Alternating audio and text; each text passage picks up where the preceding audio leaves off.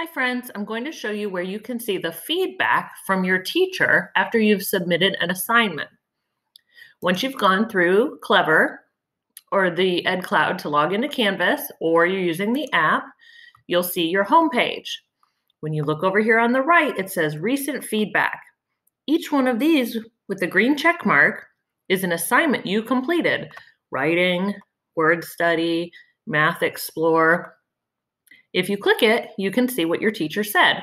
You did an awesome job on adding your fun facts. I liked learning that a red-eyed tree frog lives in a tree. If you can't read it, you can ask someone to read it for you, or sometimes they might send you a video. If you click it, you can see the video comment. Hi, Delaney. Miss McCourt. So Miss McCourt left some feedback for Delaney on this one. If you go back, oops, I might have to scroll up. Look, there's lots more feedback. Sometimes your teacher will tell you what a great job you did, or sometimes they might even give you some tips on how you can do an even better job next time.